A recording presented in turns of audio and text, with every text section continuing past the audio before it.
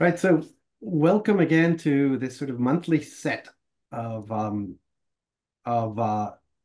workshops that we've been doing, and I hope to keep doing them roughly every month. And the next one will be on winter finches. That'll be identification as well as movements and some of the aspects of what makes the winter finches really odd, like crossbills and their call types and all that type of thing, as well as their irregular movements and how that plays into their lifestyle.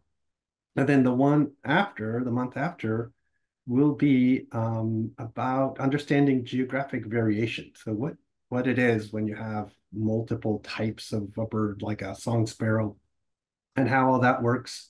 And hopefully that'll be good fun. But today we are talking about migration. And of course, you can imagine, this is roughly an hour, and we have a topic that is beyond words into how complicated and amazing it is. And so I'll start, by uh, showing you an image that I think is just superb. And this is some years ago that shows you something that starts off as sort of dark and then it moves through towards the west and gets bluer and bluer. And what this is, these are NEXRAD radar sites for weather. And there are some orangey yellow bits that are going towards the north and east. That's actually the weather. That's the moving clouds and rain and so forth that are moving through. Now, why this thing gets bluer as from east to west is that is when nightfall happens. And when the night hit during this migratory period, which was in October, it lit up with birds and probably insects in the sky as they were migrating south. And you can see the density of migratory birds, in this case, in the east. And there was also a migratory push in the west, but less so, partly because there's also less NEXRAD sites, but the density of migration is different in the west than it is in the east. And we'll talk a little bit about that too. But the idea that in the fall you can have this movement of birds at night mainly that starts off in the East Coast and goes to the West Coast and then continues all the way through the center of the ocean to Japan and then elsewhere. It's just nonstop 24 hours a day. There's a part of the world where there's nocturnal migrants going on in October, for example, and all over the world. And now we can sort of see it visually like this using radar. And also then understand it from other techniques that are out there. But I just think that's a cool image.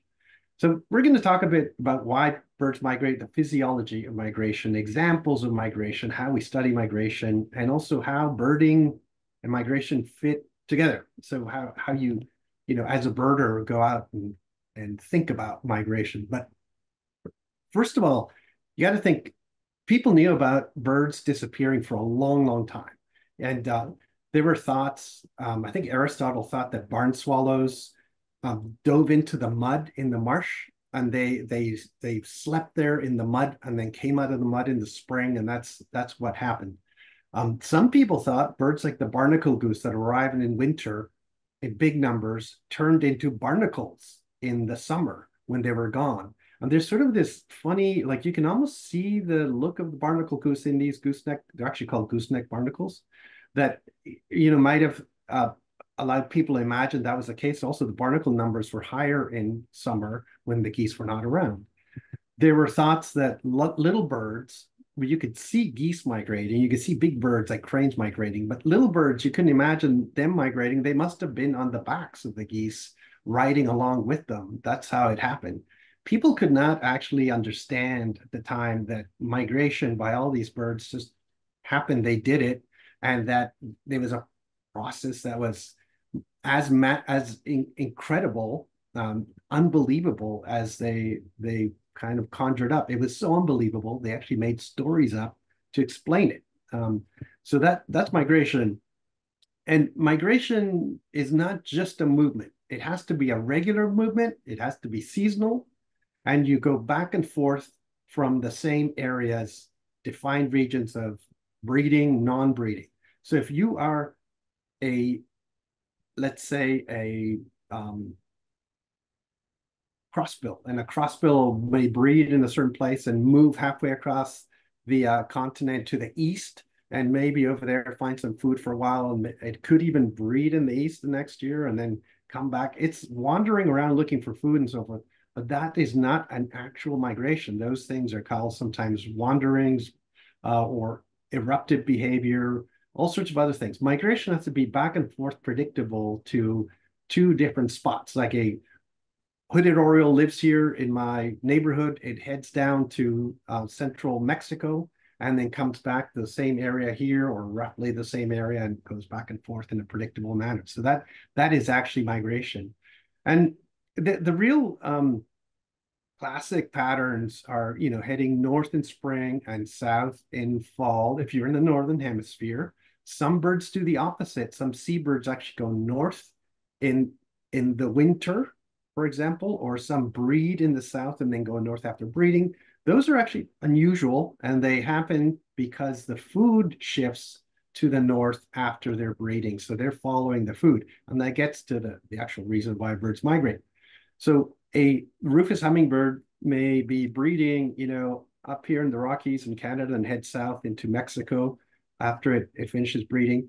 But it is going up there to breed and also to an area that has good food for it. And when the food runs out in the winter, because right now you don't want to be a hummingbird in Alberta, you head down south. And it is not as much about cold. Birds can actually deal with cold quite a bit. It's about food. So you move to where the food is. And some birds move further than others within the same species, and that is actually interesting to sort of ponder too. Why does Western sandpiper, some of them winter all the way as far north as British Columbia, yet others go all the way down south to central Chile? Why does that happen? But overall, it's about energetics and food, not cold. The first birds that were looked at in terms of migration were waterfowl, and in particular geese and things that are really predictable, and they came in big numbers and flowed in. You could see almost the movements heading south. And this gave the rise to these sort of highways in the sky called the flyways. But the flyways as a concept are not really applicable to most birds. So we think, and we still talk about them, and especially management and government agencies always talk about the Pacific Flyway and the Central Flyway and the Atlantic Flyway. Most birds don't follow these flyway paths in the way that the geese and the cranes do. So keep that in mind, that it's a great concept, and it's a really amazing idea to have these sort of rivers of flow along river valleys and along the coastlines, but it doesn't actually function for a lot of birds. Some other birds are using completely different ways of moving north and south. So something to ponder. And we learn about migration mainly by observation, seeing when things arrive or disappear. But there's also more technical ways like bird banding, especially if you have color bands that can be read in the field. Tracking technology, whether it's satellite or now MODIS, all sorts of other ways you can put something on a bird and figure out where it has been. There are ways to sample the chemistry of a feather called stable isotopes that will give you an idea of where a bird was based on the chemical signature of that feather. And then, of course, radar, which I showed you, that shows you at least when the migration is happening. You don't necessarily know what it is or exactly, how fast they're going necessarily, each individual, but it tells you quite a bit about the volume of migration in the sky. So, people think about birds as, come from someplace or visit us and where they're from.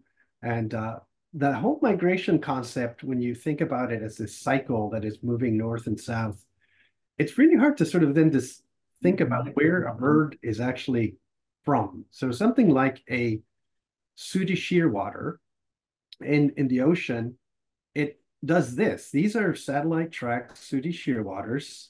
And these ones that were actually banded in New Zealand breed in New Zealand. Some of them, there's a different population of breeds in Southern South America, but they are doing like a big, huge figure eight pattern all over the ocean.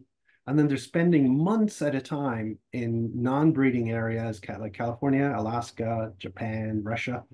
And those birds are there a long time too. So the bird breeds in a certain place, it spends the non-breeding part in another place, yet it also crosses the entire Pacific Ocean over a shorter period of time. It is from all those places. It belongs in all those places. But we often think of, our birds as being the ones that breed here or where they breed as their place.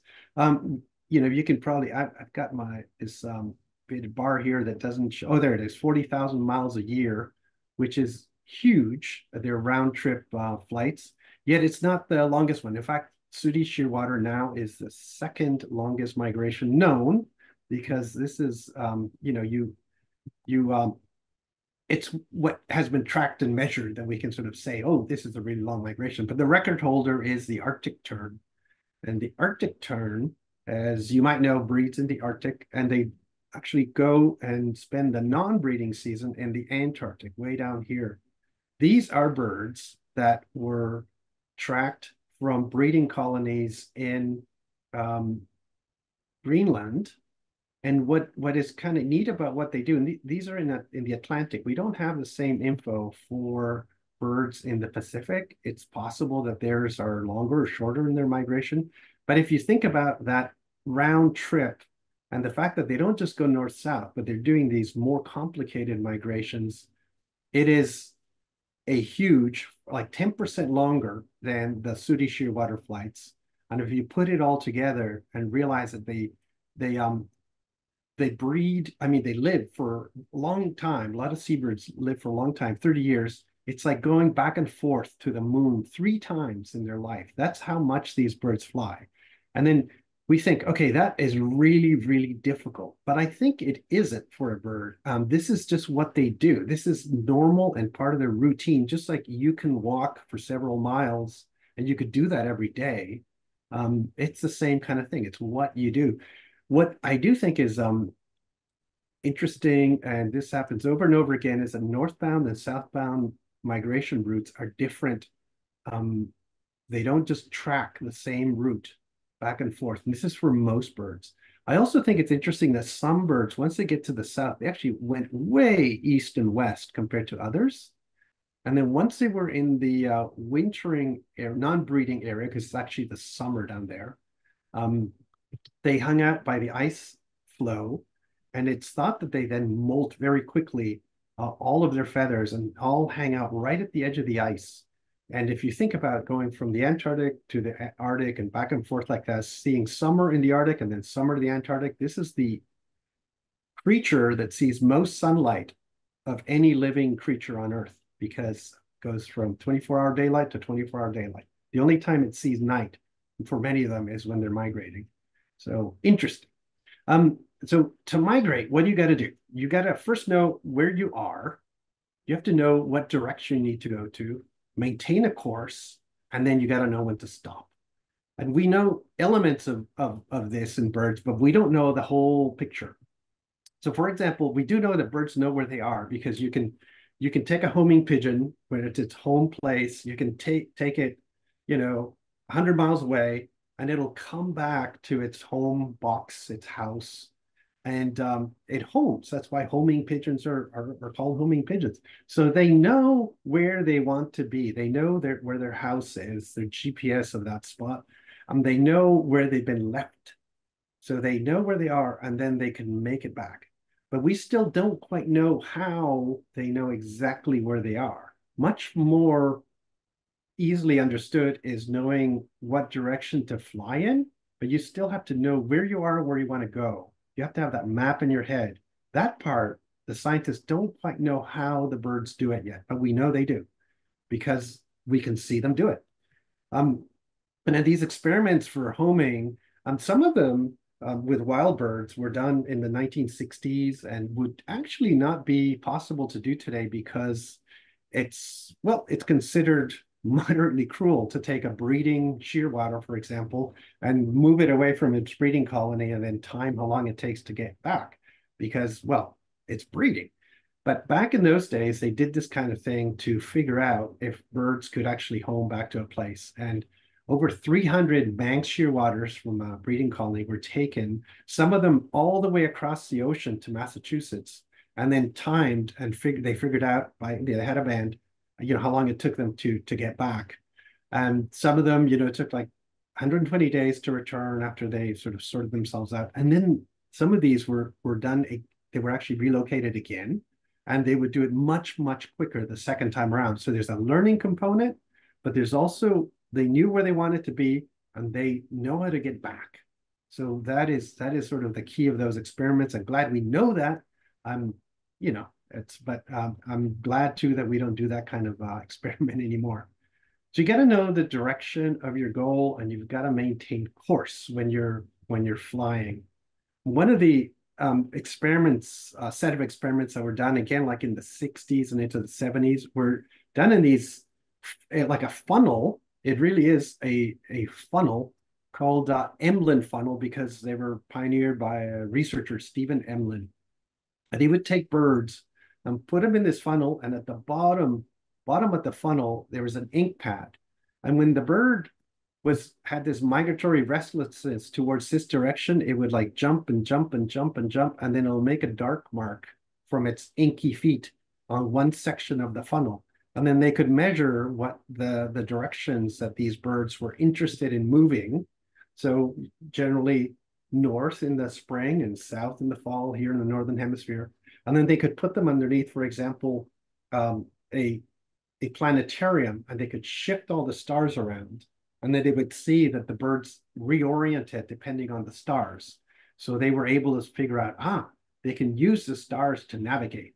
They can use the stars then to know which direction I want to go in and, maintain that course, for example. Other experiments were done with magnetics. So the field of, a magnetic field experiments have been done with sun migration. They have compasses, these birds, and multiple different compasses in each bird. Pigeons have been studied quite a bit, and how these compasses work, they also have them almost like in a structure of which one they use most reliably. And when one of them is not available, they switch to the other compass. So there's like a star compass, a sun compass, and the magnetic compass to start with three. Some birds actually orient by landscape features. They actually learn where they're supposed to be and follow a river valley, and they will often learn from their parents how to migrate. And these are very special types of migrations. The cultural migrations that are learned like this tend to be in geese, swans, and cranes. So they migrate as a family unit and will actually teach the young how to migrate and where to go, where to stop, and what valleys to follow. Most birds don't do this. Most birds actually they will even as youngsters leave and migrate on their own without ever even seeing their parents and just know I got to get from here to there, and then they follow their compasses to get down there.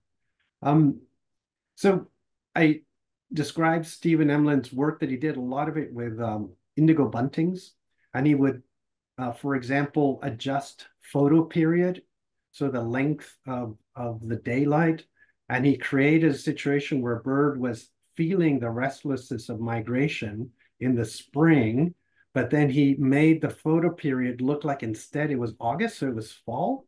And then they started orienting to the south rather than to the north. So they also have an internal clock and calendar. So they know roughly what time and place it is. And even though they had this migratory urge to go north when they were sampled from a spring migration, he was able to make them orient to the south by changing the bird's thought that he was actually in fall rather than in spring. So it is really interesting to know that these birds have all of that information going on in their head. There were also pigeons that were tested with the Emlyn funnel using a little hat that was changing the magnetic field. So the Earth has a magnetic field north, south, and so forth, and then you could shift the magnetic field with a little magnetic hat. And if it was overcast, um, they got confused.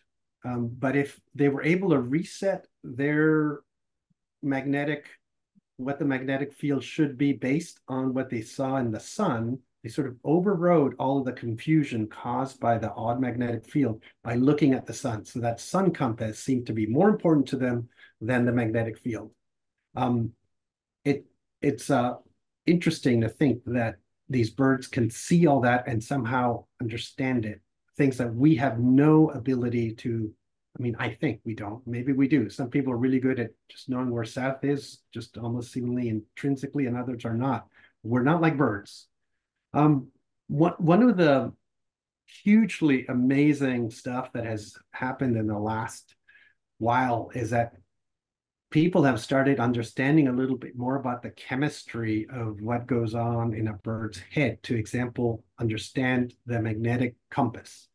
And in their eyes, they have this huge molecule that is has a polarity. So it has a positive side and a negative side in terms of, it's electric polarity.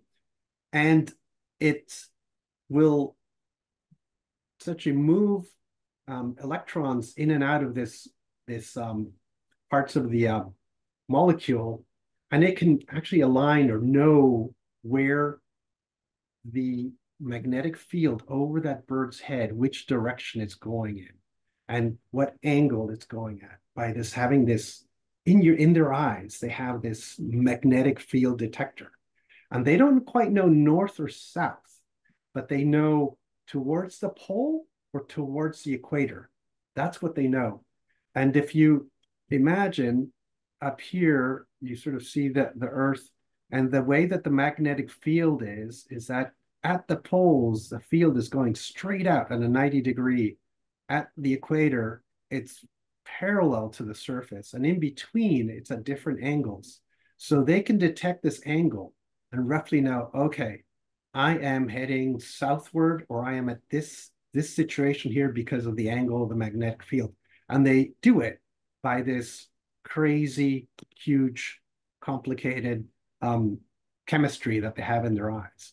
So that's pretty amazing. And I don't think we have that, as far as we know. So these compasses, sun compass, star compass, celestial compass, as I said, they will structure these in different orders depending on which one is available. But the sun compass seems to be the main one that they will use if it's there. If they're moving at night, they can't use the sun. They can use a celestial compass, and they will always be looking also at this magnetic compass. And the young pigeons, for example, use the magnetic compass before they actually learn to use the sun compass. And one of the reasons is the sun compass, you need to calibrate it. And calibration of that sun compass comes through experience. And that experience involves seeing where the sun sets and the angle at which the setting sun happens. If you have an internal clock, as birds appear to have, the actual angle and timing of the setting sun, knowing how long the daylight was and so forth, tells them a huge amount of information as to what latitude and what part of the world they're at. And they will reset a lot of their other compasses, like based on that setting sun. So you can trick them with mirrors and have them orient the wrong way by making that setting sun information the wrong information. So we know they actually use it and that they can learn from it. And that's pretty cool as well. So that kind of the physiology of some of the stuff and how it works. And then there are some birds like the Arctic tern, the other ones we were Sooty Shearwater that we're talked about, and the bobolink that have to cross from the northern hemisphere to the southern hemisphere. And what seems to happen is when they get, well, the equator's over here, when they get to the equator, a lot of things start becoming more complicated because they don't have the angle quite, the angle of the magnetic field telling them much information at that point, other than you're at the equator. But they start using other parts, celestial compass and so forth, to let them know to keep going south. And once they go south past the equator, they can then start using the magnetic compass and so forth and not be incorrect, because they only know going with the magnetic compass to go to the poleward or to the equator. At the equator, they could make the wrong choice if they weren't calibrated correctly and start heading north again in the fall, for example. So crossing the equator appears to be an interesting problem for migratory birds that they get around by calibrating with sun compass, celestial compasses, and so forth. But the magnetic compass becomes really problematic in that situation. So they know basically which direction to go and how to get there, maintaining course using these compasses. We don't quite know how the GPS works, of how they know exactly where they are, but it could be all these angles of the sun and so forth, and having an internal clock. And then they got to know when to stop. That's the other part that is classically difficult to understand. Some birds may actually smell their home. So if they're heading towards a breeding colony, a lot of seabirds probably smell the colony and know they're at the colony just because they have a really keen sense of smell, kind of like salmon that smell their stream, and it's that they might be doing. Other birds may just have a rule where if they have a good habitat, and their migratory urge starts petering out as they get to a certain day length, they will just look for the right habitat and slowly kind of settle into a non-breeding or a breeding situation. They might know after they've done it once, when they're not juveniles, exactly where they want to go, so they go to that spot. They might be looking for just high food amounts and may shift around in the non-breeding area to areas that have more food. Or it might just be genes. We have to think about even creatures that migrate that aren't birds, that are, let's call them simpler, although they're not simple, like migratory butterflies. And they probably have a much more genetic rule to like just go here to this area or latitude, stop there, and then boom, you're at your migration endpoint. So there could be, like the compasses, multiple things working in conjunction.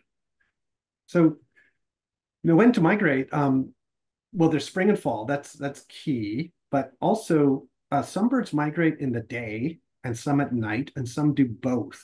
So if you start looking at migration, you will see that you don't really see sparrows flying overhead, because they're migrating at night. So you might hear the chips of a sparrow if you're into that kind of thing, listening. Some migrate during the day. You'll see robins, you'll see purple finches, house finches, a lot of finches migrate in the day. Um, Birds like swallows, although swallows can migrate at night. Um, and the diurnal nocturnal thing is variable, because some birds, if they have to, will migrate in the day, like they're crossing a long stretch, such as like the Gulf of Mexico. Um, and others will just essentially migrate during night and not much else unless they have to, for example. So it depends. So it's not hard and fast, but think about hawks. They migrate during the day, and the thermals and so forth. And if they're crossing a big crossing, some of them may migrate at night, including peregrine falcons. Falcons may be one of the few raptors, even though they're not hawks, that migrate into the night when the right situation happens, like they're crossing down into the islands in the Caribbean. So let's see some examples. I told you about geese and cranes and social migration, where you learn from your parents. One of the things about these birds, they also tend to mate for life. So the parental pair is a multi-year pair, and they will take their young back with them to their wintering areas, and they'll learn. They'll go back and forth at one time with the parents, and then will probably return to the same breeding and wintering areas as their parents, but not exactly in the same spot. Here's a brant. This is a brant that I actually photographed this one as a vagrant in Hawaii, but I did find a brant here once with a band, and in Half Moon Bay in California, and yet had been banded up here, way up in Alaska. So these birds are going from California to Alaska.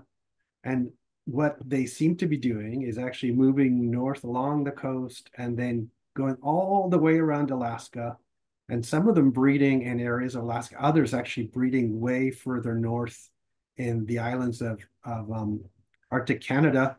And they don't cross the land much. They actually will go on this coastal route. And the different populations of brant have culturally learned different breeding and non-breeding ranges.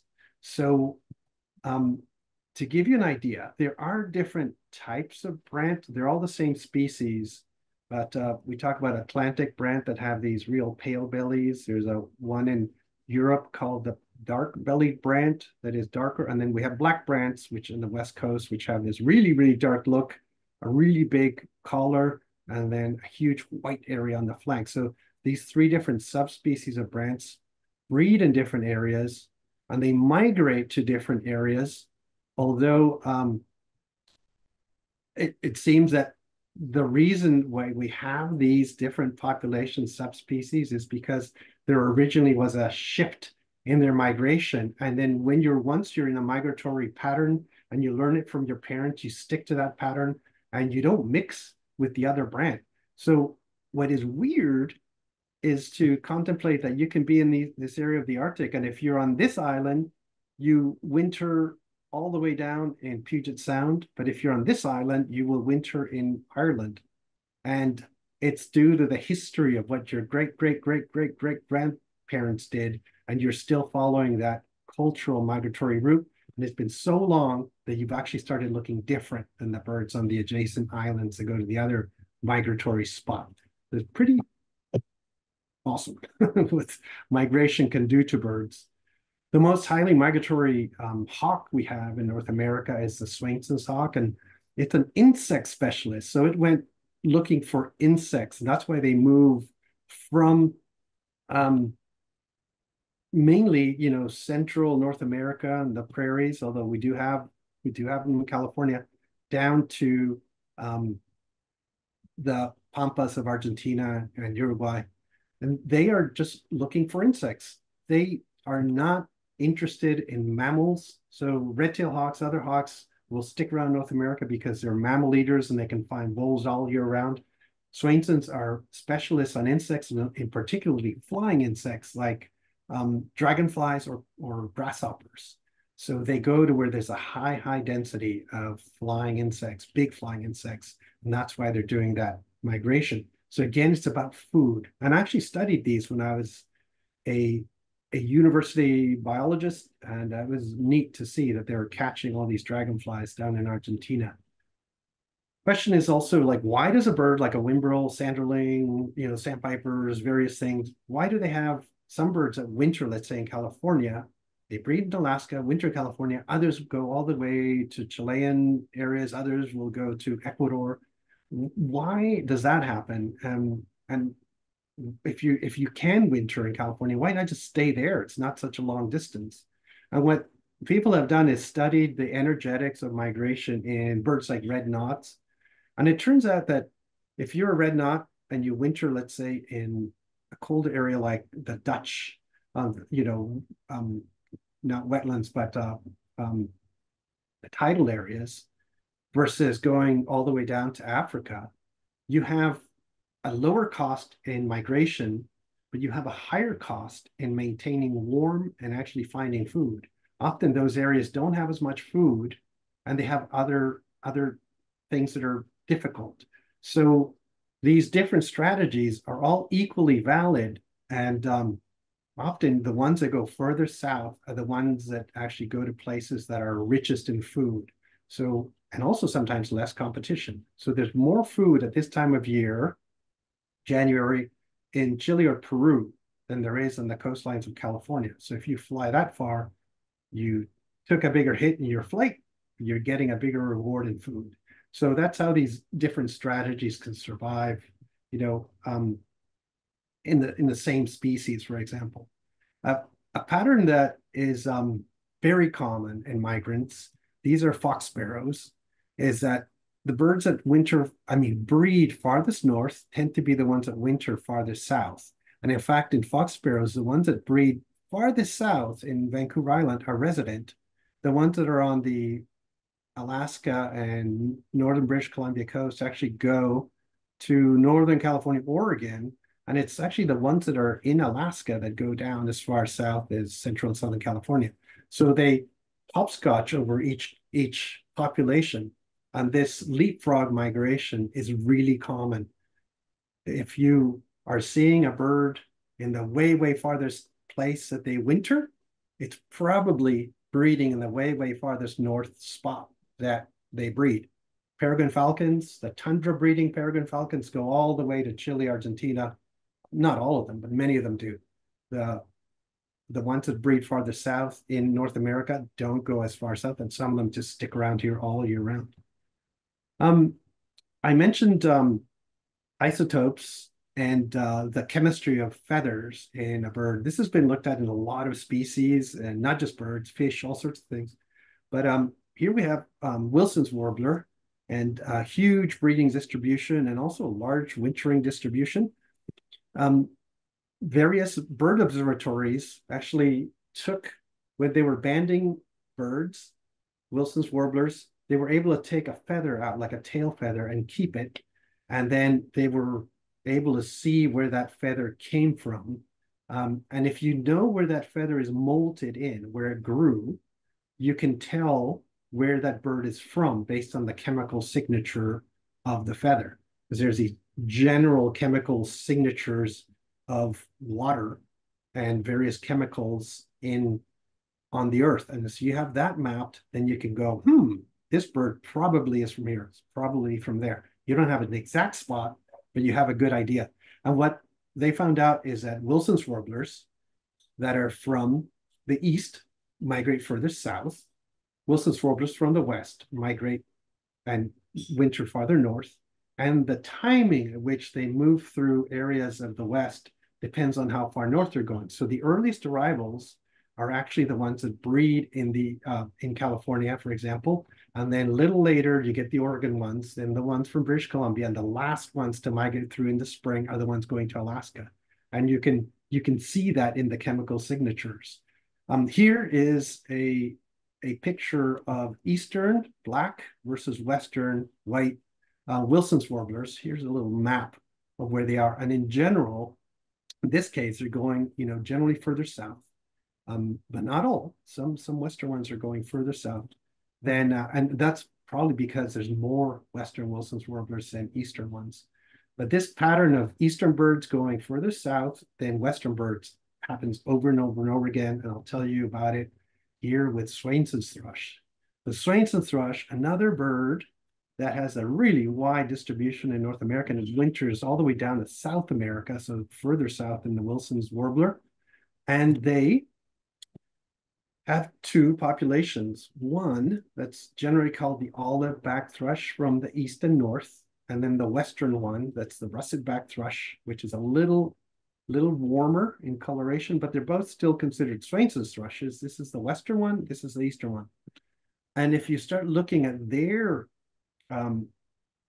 situation, one thing is that the white ones and the black ones are genetically distinct from each other. There's a northern and eastern group, that's the olive-back, the black ones.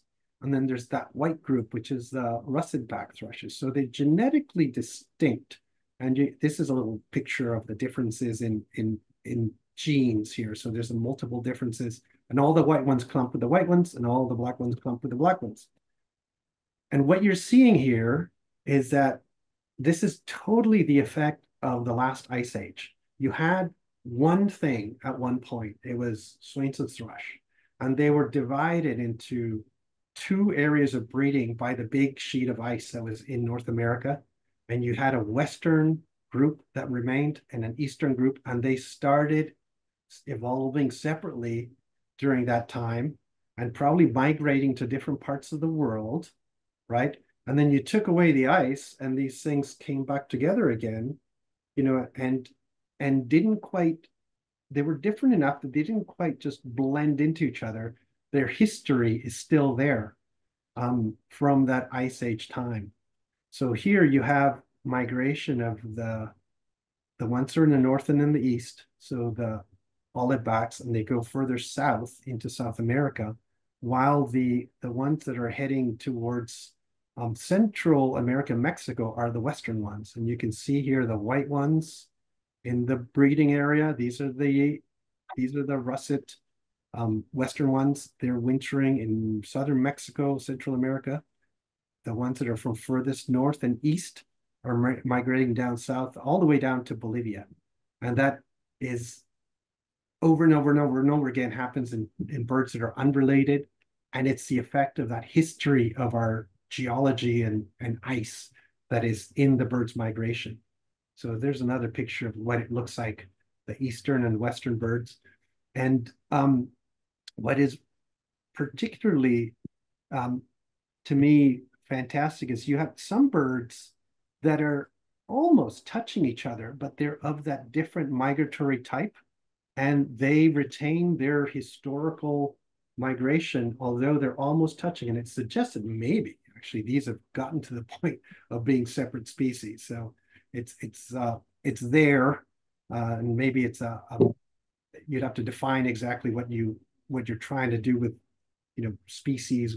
What is enough to call a different species? But it's really important info that's not only in the genes of the bird, the look of the bird, and also the migration and where they go to.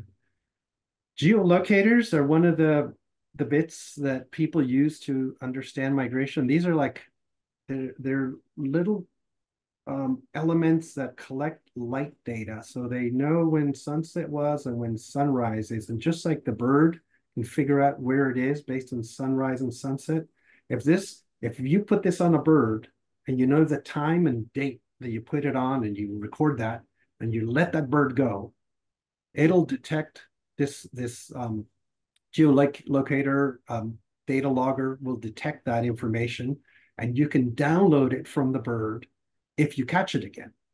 So birds that are breeding in the same area or breed in a box, like purple martins, have been looked at in this way, or wood thrushes and various other things. The key is that you have to get the bird again.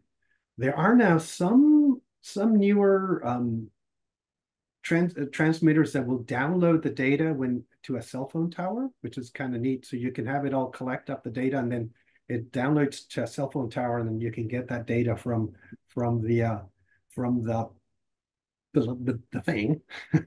And in this case, these are cheaper than using fully satellite tracked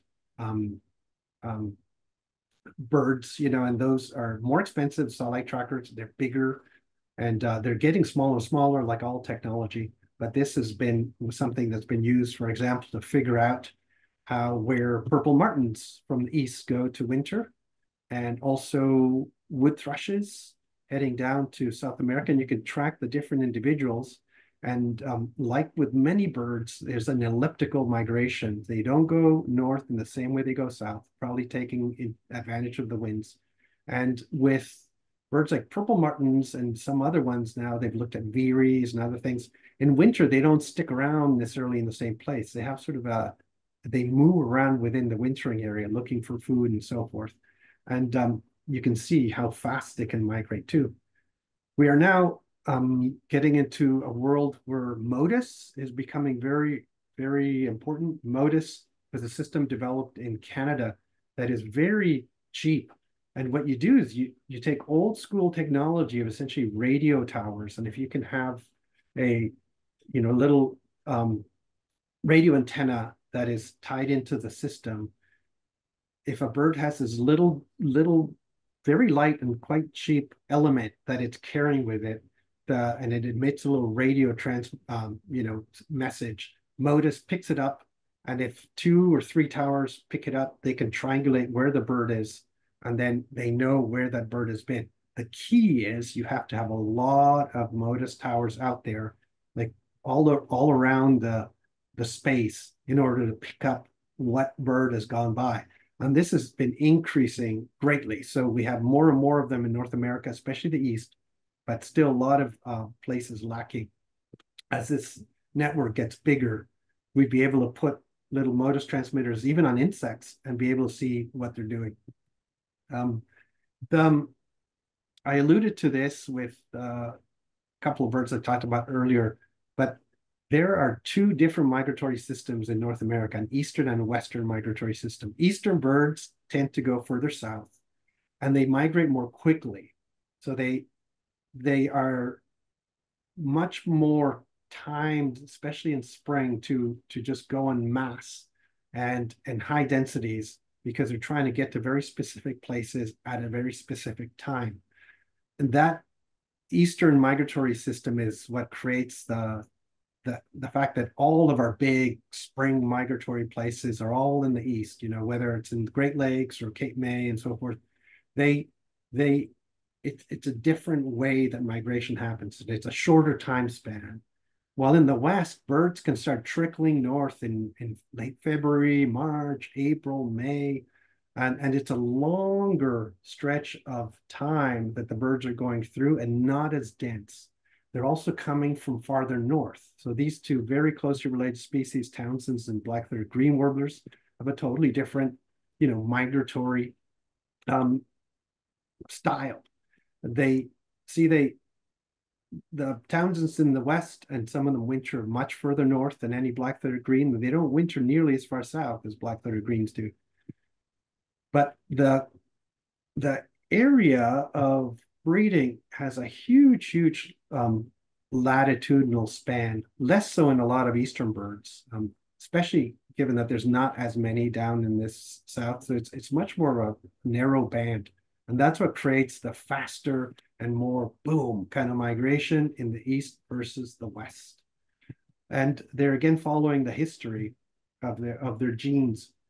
There are birds that migrate only when they have to, or at least, or they will, I shouldn't say that. They migrate in winter, in the middle of winter, when they have to.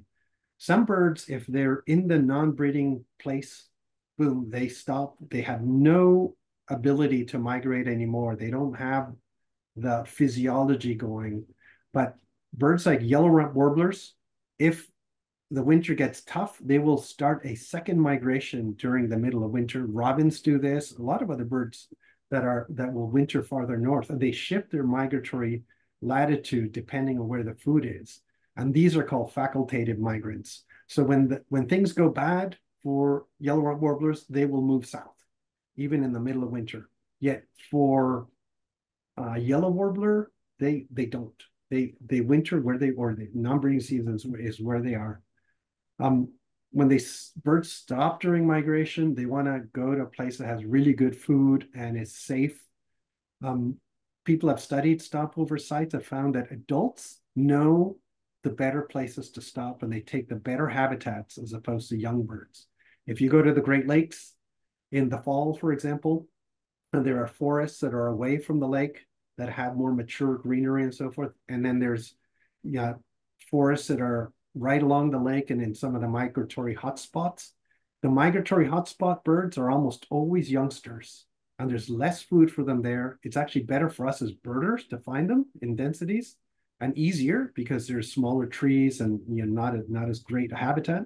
But the adults are all inland in better habitat away from the prying eyes of the birders. When you have birds in the hand, you can look at their fat levels. So this is a yellow warbler, and a lot of places, bird observatories will measure fat levels. And just to give you an idea, you don't have to look at this whole chart, but there are different fat scores here for adult male yellow warblers. 0 is no fat, 6 is like the heaviest fat you can have, and you can calculate how much fat that is and how much they can fly based on that fat level. And to give you an idea, this is in kilometers. The highest fat level for a yellow warbler gives you about 876 kilometers of fuel, 500 miles. You have no fat, you can't go at all, 0, 146. So they need to be fueling throughout the migration. And the less fuel they have, the less they can go. And if weather goes bad, they don't have buffers. So then you can start thinking about the conservation implications of having nice forests for birds to stop over at, or nice wetlands, or nice, mud flats, in order for them to be able to get to the next spot appropriately. It's almost like, range anxiety when you have an electric car. There are also things that are just coded into a bird in their genetics that keeps them safe during migration. Here's a really interesting example from Europe. These birds are called blackcaps. They're a European warbler, and so they're breeding throughout Europe, but they have the Mediterranean right south of them, and they're trying to get to Africa. And essentially, most of them will go around the Mediterranean one way or the other, right? But they don't go across the Mediterranean, and they want to minimize also their time through the worst of the Sahara Desert. So if you are to the west of this magical line, you will go towards Spain, towards the southwest, before you start going south. If you're east of this magical line, you will go towards the southeast before you go south to this wintering area in Eastern Africa versus Western Africa. And it seems to be genetically coded. And if you look at the Emlyn funnel birds and what their direction they're going to in September, October, the birds from Germany are going towards the southwest. The birds from Austria want to go southeast. And then in November, their migration shifts. So they know that at this time of year, I got to go this way. And at this time of year, I got to go this way.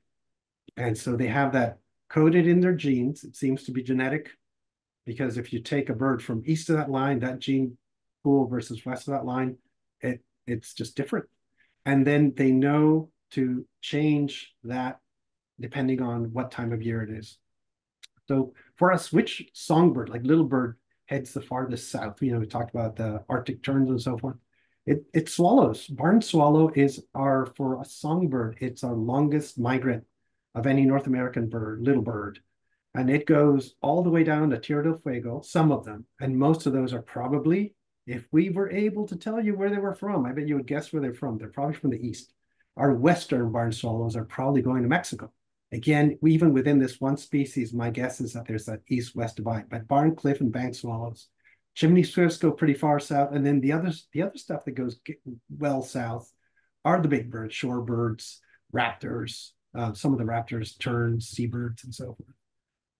I think just sort of the wow stories of migration before we sort of wrap up with a few things here is bar-tailed godwit, breeding in Alaska, does the most incredible nonstop migration from breeding grounds in Alaska all the way to New Zealand in one flight, like one flight. That's it. And they go north in two flights.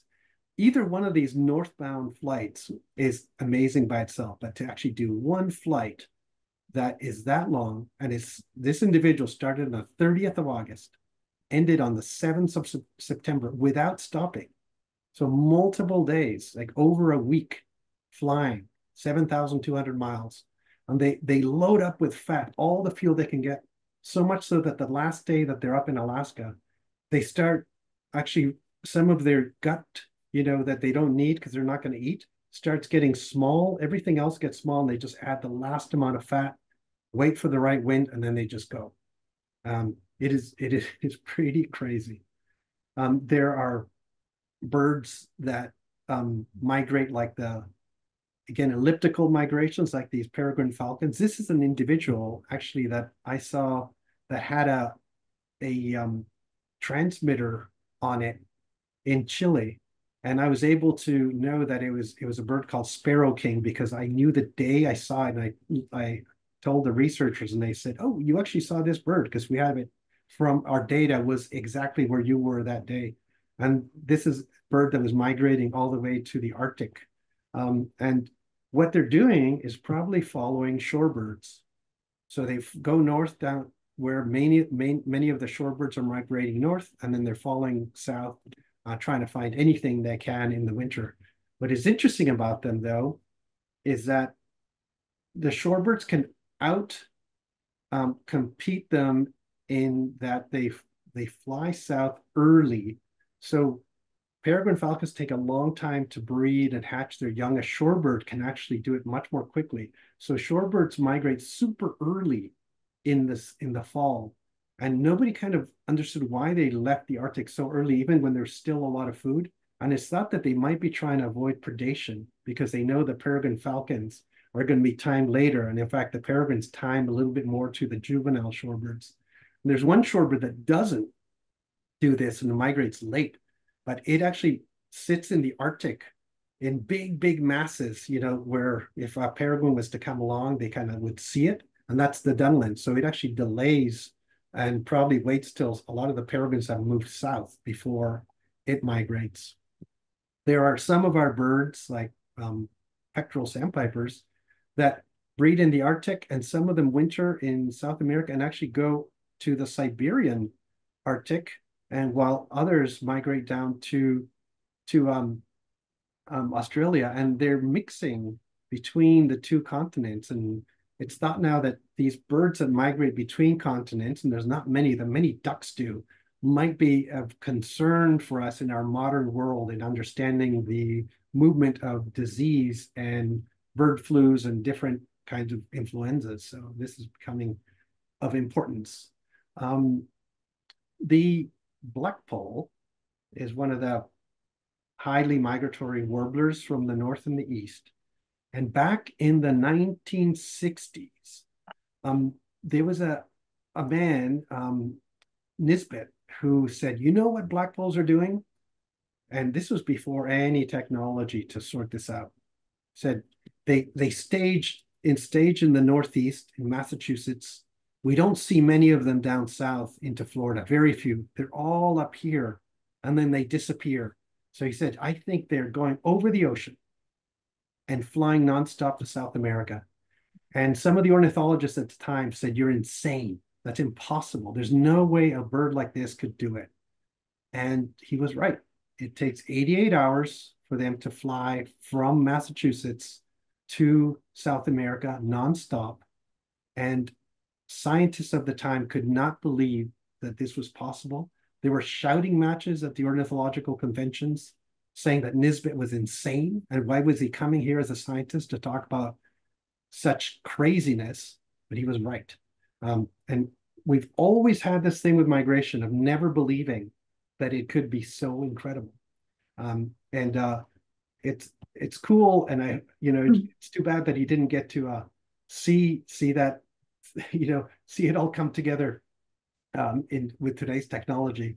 And finally, a little bit about vagrants and migration fallouts in the east are often at Gulf Coast sites and places that are coastal or in the Great Lakes.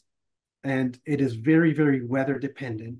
There are a couple of things that happen. One is that birds in the spring are moving north. And if they have a long nonstop flight, let's say across the Gulf Coast, the Gulf of Mexico, if bad weather hits when they are doing that crossing, they will stop at the very first bit of land they can stop at because they're not going to waste more energy flying into a storm or in a storm. And then they all drop out in mass in places like the Texas coast. This happens in the Great Lakes. It happens in other places. We don't get that fallout effect in the West as much.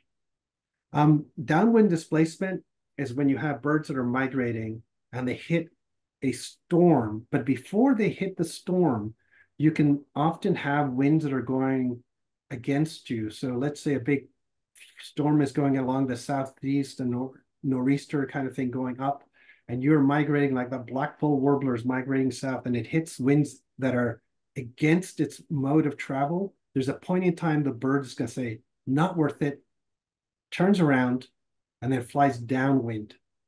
And then it's coasting downwind, and it'll land in the first place that it can seek shelter.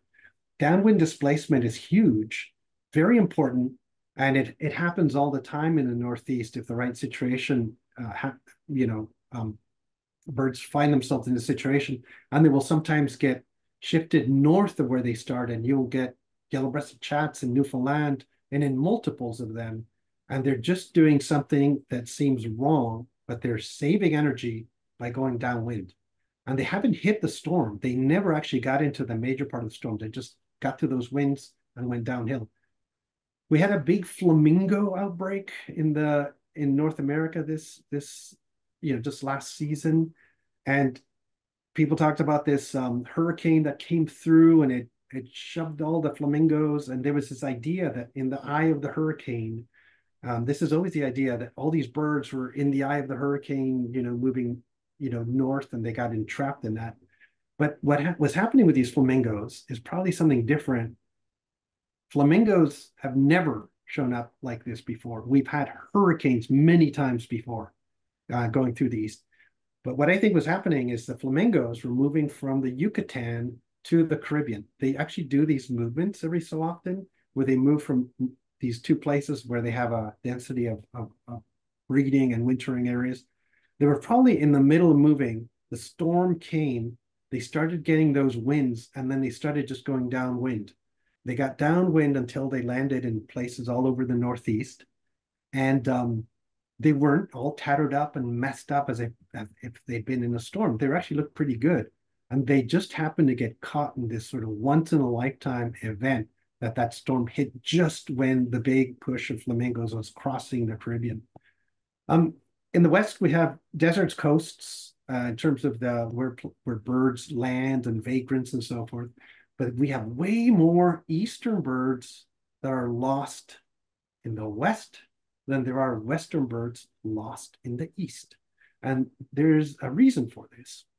Dave DeSanti, who passed away a couple of years ago, while he was looking for a rare bird in Marin County, he did experiments in the Farallon Islands, which are offshore from San Francisco, and vagrant birds land there, including birds from the East, American redstarts, blackpolls, you name it, they all land there.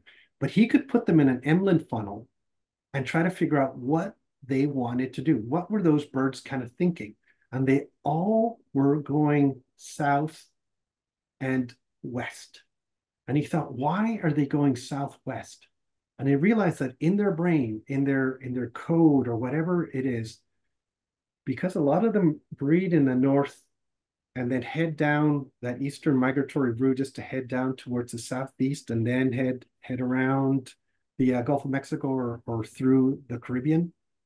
They should have been going southeast, yet they were going southwest. And he thought that they have like a mirror image situation, almost like a mirror in their head where they're seeing the opposite direction where they should be going, not in the north-south sense, but in the east-west sense. And he called this mirror image disorientation. And he thought certain birds, for some reason, have this go wrong, go haywire. And the reason why it doesn't happen from Western birds to the east is that most Western birds are just going north-south. They're not having any east-west component to their migration like the ones in the east. So they are not likely to suffer in the same way and be found in the West. Yet the north-south mirror image misorientation does happen with birds that are South American that may winter in Venezuela, and then when they're about to head back to Argentina, instead of going south, they go north. And that's why you can get birds like fork-tailed flycatchers landing in New Jersey or somewhere. This one is New Hampshire, and in November, because November is spring for this bird, and it was trying to head south from Venezuela. Instead, it went north. And if you look at the distances between Venezuela and Argentina, it's about the same as the distance from Venezuela to New Hampshire. So they have a north-south mirror image misorientation that's going on in these birds. There you go. That's, I think, a ton of things I wanted to tell you about relating to migration. You can just imagine we just dipped into different aspects of this, and it's pretty exciting. And I think maybe next time I would probably do another one of these on migration. We'll take one of these topics and kind of expand on it. I would love to find out a little bit more about the different techniques that people use, all these different technologies that are being used now, especially because MODIS, there's going to be this element that's going to be sold called, I forget what it's called, that's going to be able to record birds in your backyard, and they may actually start acting like a mini MODIS tower, where we could actually, in our backyards, have a bird, a thing that's detecting birds that are flying over, which would be really cool. But next time it'll be winter finches. We have the recordings of the last two workshops up on the site. And if you're interested in tours, Thailand with Peter Burke, Cuba with Molly Brown and Arturo Kirkconnell in April. And we do just have openings all of a sudden in Birds and Wine in March, Chile, Argentina. But